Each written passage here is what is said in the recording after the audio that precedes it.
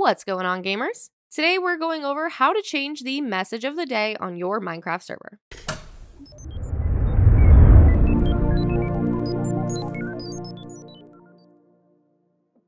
When you're getting ready to join a Minecraft server, one of the first things players notice is the little description text on the server.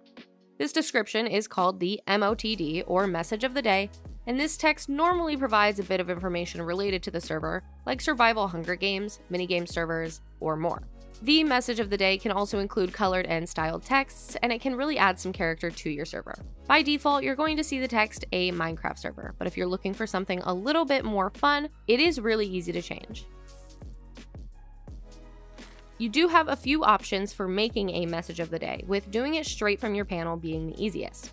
Here you can just go to your server panel into your config files on the left-hand side, and then enter into server settings, and then find the message of the day section and write down the message that you want to display. Keep in mind, this doesn't leave any room for customization, and that is where something like MCTOOLS comes in. Head to the MCTOOLS website or something similar, and then click Message of the Day in the top left corner. In the first field, you can go ahead and type and format the message of the day the way that you would like, and then you can change the color codes in the top if you want to, keeping in mind that vanilla servers aren't going to be able to recognize these codes. Once you make your message, locate the For the Server Properties file for your server version and copy the text. Now you can head into your Apex server panel and stop the server, and then click on Config Files to the left-hand side, followed by Server Settings. Find the message of the day and paste the text from MCTOOLS here, and then scroll to the bottom and click Save, and then restart the server right after that. Now, before we go over some common issues, don't forget to like, subscribe, and click that notification bell to stay up to date on all of our future videos. If your message is still showing the default value of a Minecraft server, it's likely that either the server was not restarted or the value set in the server settings wasn't saved. Make sure you scroll down to the bottom and press Save, as well as restarting the server too.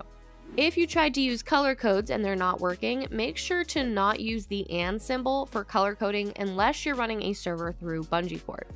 This is why I highly recommend using the MCTOOLS website to make sure that the color codes are properly set, as long as you copy the correct server properties file. The message of the day is the first thing people see before they even enter your world, so it's important that it catches their attention. Using a tool like MCTOOLS makes everything that much easier, and you can have fun with the text and colors to customize your message as much as you need to. Thanks for watching. If you want to see more great content like this, then subscribe or click these videos. Until next time, gamers.